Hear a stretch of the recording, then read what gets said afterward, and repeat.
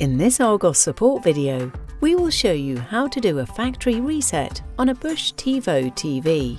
This video applies to all versions of the Bush TiVo range, including Freeview and Freely models.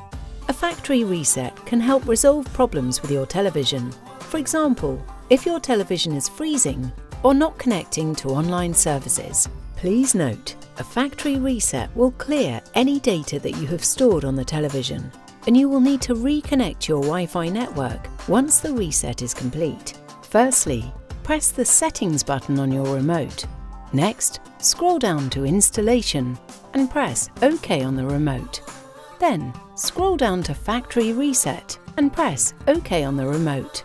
Scroll left and press OK on the remote to confirm you would like to factory reset the television.